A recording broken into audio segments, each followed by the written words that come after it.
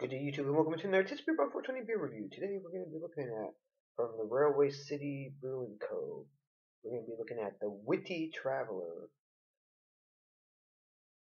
a pint's worth at 4.2% alcohol with 15 international bittering units. So, Railway City Brewing is from St. Thomas, Ontario. Okay, it's water, malted barley, malted wheat, yeast, hops, orange peel zest, coriander, and white pepper. It's Belgian style wit beer, wheat beer. Yeah, they're doing it a wheat beer Belgian style.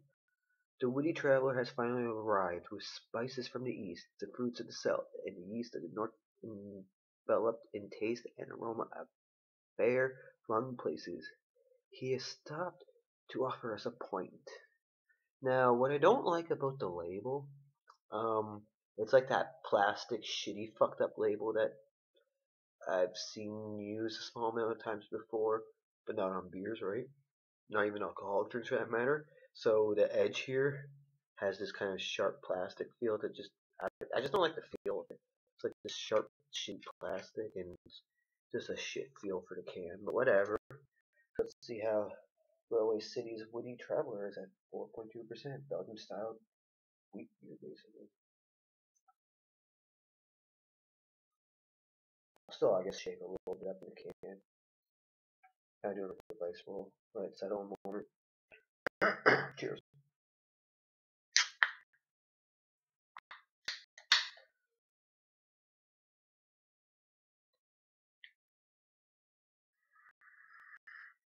Whoa, that orange zest? Orange zest, that does smell a slight little bit limey like.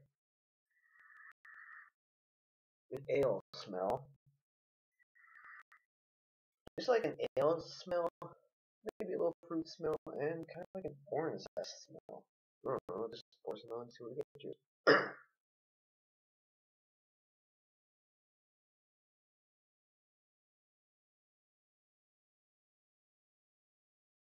It's noisy as I pour it from the can. I can hear some sound. Okay, I'll shake a bit up. It feels like it's a bit more than I should be shaking it up at, but for wheat beers, we'll do that. Losing the head, so let's pour some more fast. See what happens. I guess head don't last in this too well. Alright, now sit down. Okay, it's very carbonated. It does, whoa, rushing carbonation. The head's all gone very fast. Kind of pale color filter a bit. Kind of between like yellow and orangey. In the glass, we still smell orange, but differently. And I'm going to say I can pick up the white pepper. Maybe a little bit of coriander, but taste the Witty Traveler and see how it works.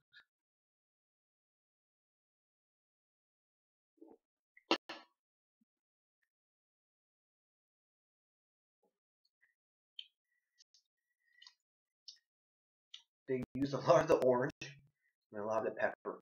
Yeah, that's what I'm getting. It's a little sweet. The texture of it is a little slightly creamy, a little. It has some refreshing aspects to its taste. It feels a little bit heavy bodied to me, just a little bit. But yeah, love orange zest and a bunch of white pepper. And after it's all dying out, I'm just getting like white pepper and pepper burn. So they went really fucking heavy on the pepper, even though it's the last ingredient. So I really fucking taste. Got a peppery taste in my mouth and a peppery burn.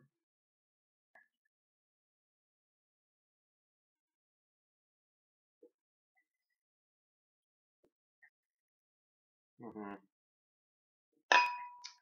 Yeah, it instantly starts off like, oh, this is a refreshing, properly done Belgium white beer.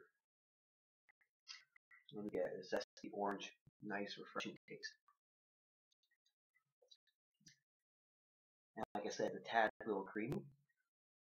But then the freaking white pepper busts open and you taste a lot of white pepper, get a little bit of white pepper burn. So, I mean, This would do better if it didn't have the pepper burn and the pepper taste was toned down. I think that's going to be the only issue with this one. It doesn't ruin it or anything. But maybe don't even put the pepper in it. That would be a cool idea. Make a version without the pepper.